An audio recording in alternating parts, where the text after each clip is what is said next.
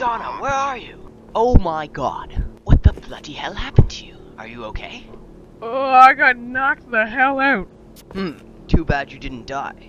Huh? Nothing. I was just talking about how cool you are. Now let's go. You know what? That gave me just the moral boost to help me make it through the day. Thanks, Corporal Richy. Are we there yet?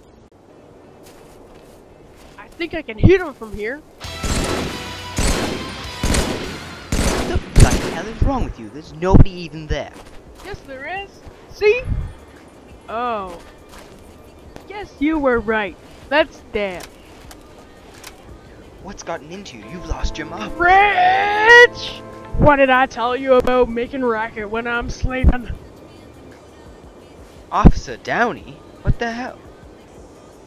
What's the matter, Rich? You look like you've seen a ghost. Oh crap, did you see a ghost? No. Then what did you see? I saw you.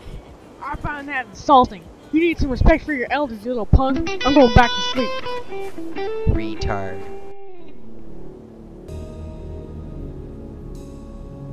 Am I in heaven? Oh, no, I'm still in this crapshoot. Hey Rich, is this that peace-loving hippie dirtbag you were talking about? This is him. He'll likely attempt to hug a tree or disable our weapons. I love these little rascals. What's your name, you little punk? Oh, he probably doesn't have a name. Hippies don't have enough money to afford names anyways. I actually do have a name. It's John Smith. Now I know what to put on your tombstone. I'm not dead! Burying people alive is surprisingly interesting to people like me. Ooh, I'll go dig the grave. And Officer Downey? What? I'm giving the eulogy. He's getting away! Was it something we said?